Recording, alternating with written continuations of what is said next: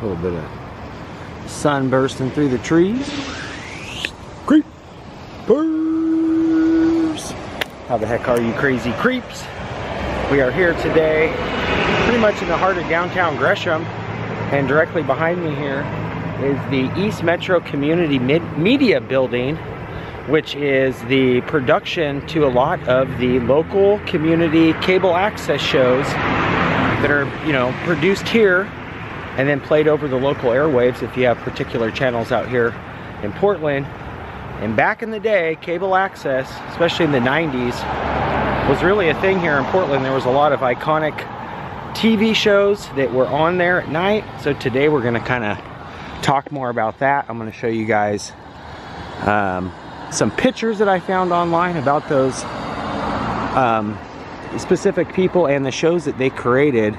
This is the newer studio. The original one was at Mount Hood Community College, which is no longer in production there. But yeah, we're gonna do a little bit of Portland cable access remembering, and I'm gonna tell you guys 3 of my favorite shows that were really interesting, and you guys may remember them, so hopefully you do. All right, just kind of moving across the street here.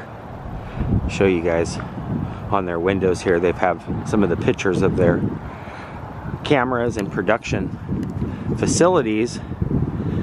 And like I said, in the 90s, Portland was huge when it came to people producing their kind of own shows. This was way before YouTube. Social media kind of took over and is now today kind of what public access was back then. And I'm laughing because a lot of you guys from Portland, if not, might remember a specific individual that really did help pave the path for a lot more shows and kind of the maybe flexibility of what they could and couldn't produce, and that was Jim Spags. The following program contains material which may be objectionable to some viewers, that nudity is not dirty and people are too busy and too serious. This show is not for closed-minded conservatives who have masterminded a plan for all people to live by and see no other possibilities other than their own agenda for expression and fun. Pity the show. See what we're showing here? I know. I need one of those phones that can show me what's going on. You know what we got here is we got this book with pictures of, is it just men or is it men and women? Well, this is... Now just stay back here. She can zoom in on you. What we got is pictures of naked men. Number 1 on our list for cable access. Probably one of the most known cable access people in Portland. We actually visited his headstone not too long ago and paid our respects to Jim. But yeah, he had a show where he was basically nude, did a lot of art, and he was for, you know, freedom of speech, being able to create and just basically do and say whatever he wanted with the community being the ones kind of flipping the bill. Jim took advantage of the programs, even to this day, that these places will set up for you to be able to, you know, put your show on and production. And he also was able to edit it on time or on campus and produce it and actually have live call-ins as well. So I'm pretty sure if you remember cable access and you remember the name Jim Spags, and you probably remember the show. I don't have to get into too much detail, but he was also very much for, you know, letting people know that nudity wasn't dirty. He was for free speech and art. So I love Jim Spags. I know he kind of got a bad rap. He actually did run for mayor as well. He was so loved in Portland at one time, but he had a call-in show, and he was kind of the first that I saw starting to do the live call-in, where he would leave his home phone or his the studio number, and you could call in and talk to him, and people would call in and prank him, and he was always just really cool to people. So that's number 1. If you guys definitely remember cable access, you'll definitely remember the name Jim Spags. You could easily YouTube his, you know, name and find some, not only my video that we did where we visited his grave, but other folks have, you know, kind of documented that now onto YouTube from the old show. But yeah, a lot of the productions for all the shows were right here, well, not right here, but they were here in Gresham and the Portland surrounding area. And speaking of live call-in, there was another show that really, can I maneuver this way? There was another show that really, I remember, one of my favorites was a live call-in show by the name of The Chess Show. Yeah, just The Chess Show, kind of simple. And but it was really fun. You would call in and they had the old school, well, back then it wasn't old school, it was kind of just what the computers were, but the chess game on the, you know, the computer, and you would call in and you could move the pieces depicting upon whatever's you know, side it was on the turn. And the host was really cool. She was really, you know, good at what she did. She was really inviting to the guests. She always had a ton of folks that would like call in and yes, it's the Chess Show, and we are live tonight on TV for the next hour. Our studio audience is so happy to hear that. Knight into the black square adjacent to the 2 black pawns, and I want to vote against having algebraic notation on the board. Heck of a lot more fun. Okay, do that. I actually won a couple things from them. I'm not sure if I actually did receive one of the Chess Show shirts, but in Portland for many years that was really, like, if you had one of the Chess Show shirts, you were definitely familiar with cable access in Portland. Okay, so Jeremy, I see we have all kinds of delightful prizes here tonight on the Chess Show, as usual. Okay, and what delightful items do you think that some of our callers might win? I like this one first. You see that? Oh, there it's beautiful. We got the old cat with the sack. Over the years, there was a ton more folks that, you know, kind of did their thing with the community media, and that would have been some other kids that started kind of later on, after the Jim Spags era, and they were out here, and I believe most of their production, like I said, was at the Mount Hood College as well, but that was Insanity. I believe it was Insanity 97080, which is the area code here, and it was basically like 3 kids that would do a live call-in, and they had a little puppet named Harvey, and Harvey looked like something like maybe like a Cabbage Patch Kid meets a Garbage Pail Kid meets something that you would see like in the sewer or like the gutter. It was this mangled puppet. I'll try and find some pictures of them. And the kids did a live call-in where they would have Harvey in the background and they would just talk with folks. That's a dirty old man. That was. He's so glad that Bob gave him that prize. Yeah, that was good. But that's right. After the Wait, what's the fun in that though? You know, when I get down to business, I like to check things out, you know?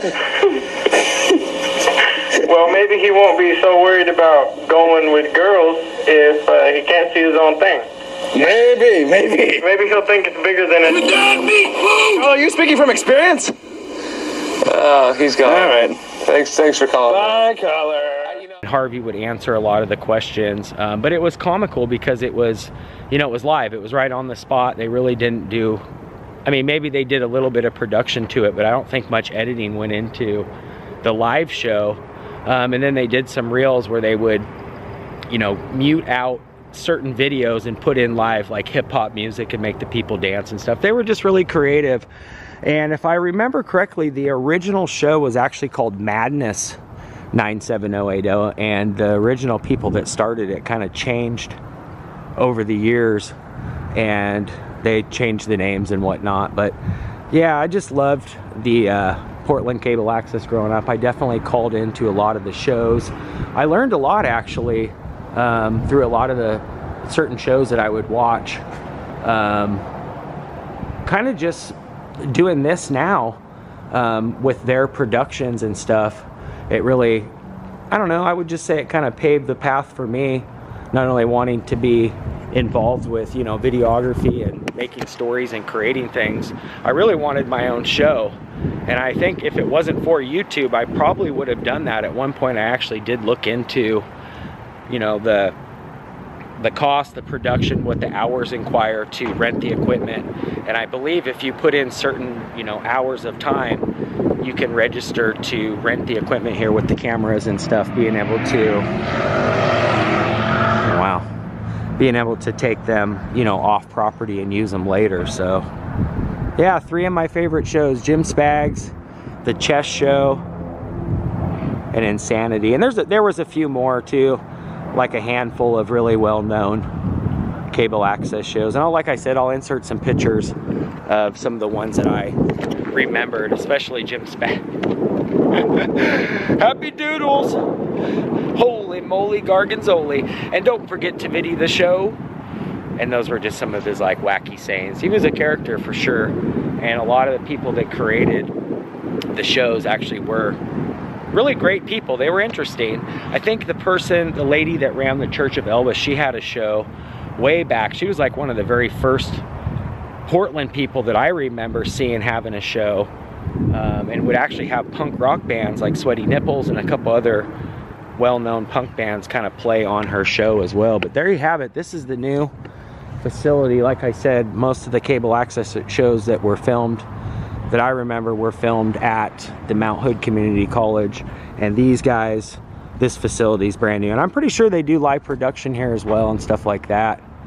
But I also think that most of the live call-in shows and stuff were the Portland campus, the cable company that was providing that service at the time, had like 3 big channels. I think it was 11, 21, and 33 at the time.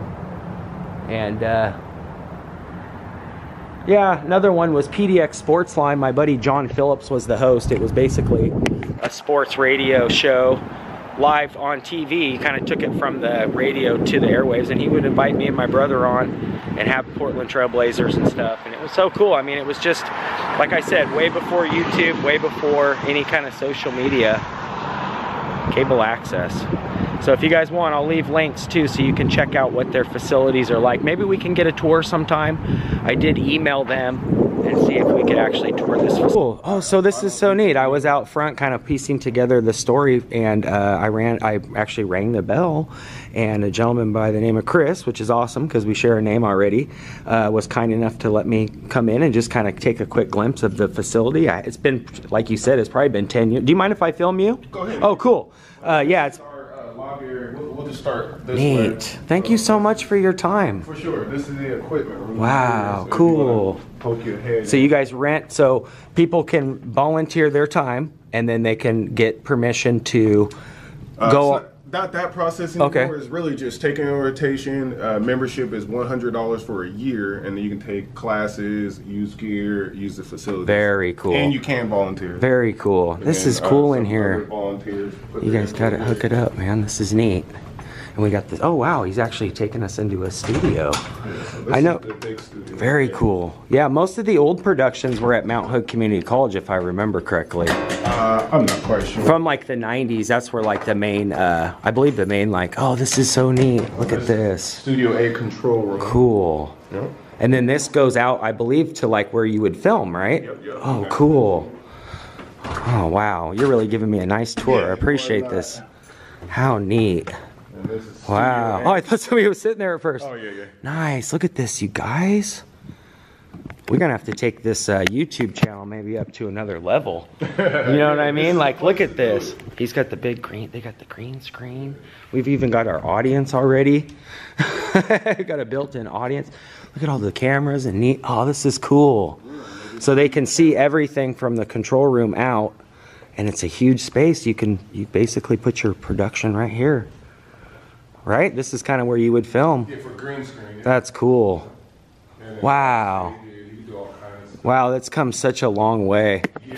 Wow, this is so neat. I'm so happy too because like I told you guys earlier when we were filming, I'm such a huge fan of self-productions and kind of self-made videos and just I mean, it's art really, and it's evolved so much over the years that it's just unreal. I remember when I was invited, like I said, to the show PDX Sports Line. Editing room. Oh, cool. Look at this. Music studio. Very quiet, nice editing, so you can... Wow. My brother would love this. He loves to do his music. This is a Studio B here. Smaller one. A little bit smaller. Yeah, it's still really pretty, though. Nice, man. This is neat. Yeah, this place is very expansive. Oh yeah, for sure. So a little bit smaller, but very quaint little, nice area. A lot of people. Good lighting. Very cool. Yeah, that's nice having that nice quiet editing. Yeah, about 4 of those. That's cool. 4 of those, yeah. I am so happy to see how far this has come. Like I said, when I was invited with John Phillips and them, the facilities were nice. I mean, I wasn't too much into the videography and things like that back then, but just going into the facilities now, it's gotten so nice. So, bro, thank you so much. It's a pleasure to meet you, Chris. There you have it. Cable access. To see our show again tonight, I'm glad, man. This is like the second time I've seen it, and I am enthused, man, totally. Okay, well, we went all out tonight. There should be all kind of interesting things to show. Keep in your pants until the show's over, okay? Okay, I'll do my best.